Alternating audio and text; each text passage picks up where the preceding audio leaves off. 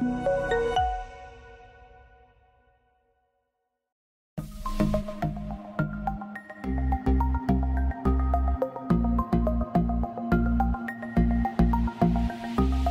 guys, let's have a look today at the Chronodate from Angelus, an important model that bridges the gap between the Angelus of the past and that of the modern day.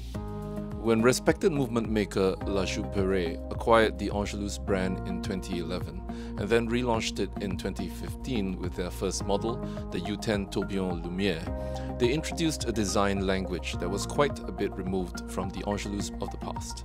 If you're familiar with the brand and its history, you'll know that since it was established in Le Locle in 1891, it has spent much of the last century being a respected maker of movements, specializing in complications like repeaters and chronographs, and even famously supplying the movements that would go into early Panerai and Rolex watches from the 1930s. But back to the modern Chronodate that we have before us, which embodies the most important aspects of the brand's history.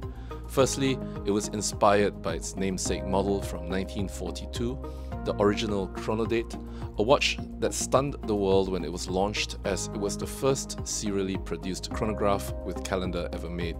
This model, later renamed the Chronodato, would go on to become the brand's top seller and an important milestone in watchmaking history. As the name implies, it had a central hand pointing to a chapter ring on the periphery of the dial to show the date, while the day and month respectively were displayed in windows at 6 and 12 o'clock.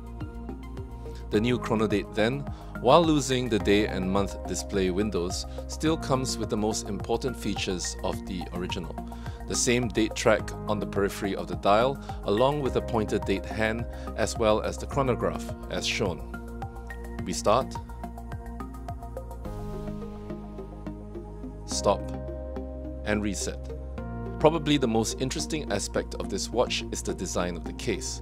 If we were to look at the more recent Angelus watches, particularly those of the U series featuring open-worked tourbillon movements, we see where the modern leanings of the design come in. Here in the Chronodate, we have an open-worked case, which is modular and multi-structured, and that surrounds a carbon composite container, which not only looks sleek and modern, but in spirit are the most high-performance materials that one can use in watchmaking today to make a sports watch.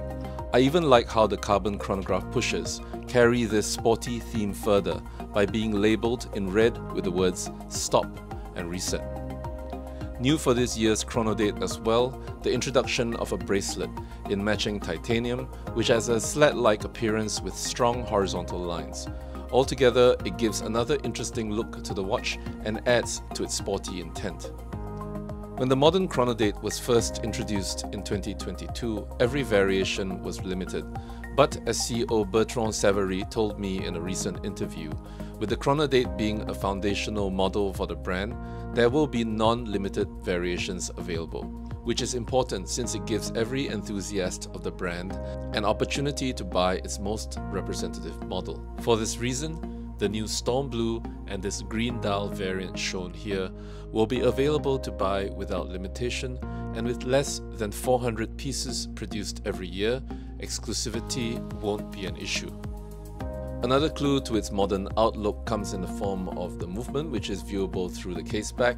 The caliber A500 contains a column wheel and a vertical clutch. On the wrist, the watch wears exceptionally well at 42.5mm wide, and given its relatively short lugs that taper down quickly from the flank of the case. The titanium used in the watch, whether on a strap or a bracelet, makes things light and easygoing for every day. It's easy to do what many brands do, remake a facsimile of the past, which, to be fair, Angelus is also exploring in the remake of the Angelus Chronograph Medical collaboration with Messina Lab. Yet what I think the Angelus Chronodate is doing is rely on the fact that the world and watchmaking has moved on from the glory days of the last century. And it's important to keep up with the new and current age of materials and ideas, following a new path of innovation that the original Angelus of the past also had.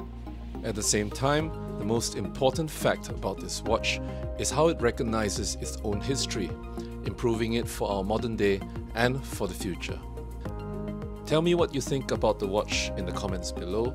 And do check it out in person if you can at SHH Boutiques by Sincere Fine Watches around Asia in Singapore, Malaysia, Taiwan and Thailand. Till then, see you in the next one.